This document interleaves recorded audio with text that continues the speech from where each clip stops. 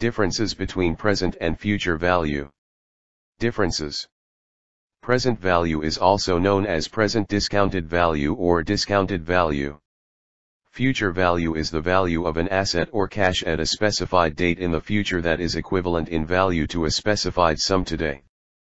Present value defined as the value on a given date of a payment or series of payments made at other times. Future value is defined as the value of an asset at a specific date. Calculation of present value is extremely important for businesses because it allows investors to compare the cash flows at different times.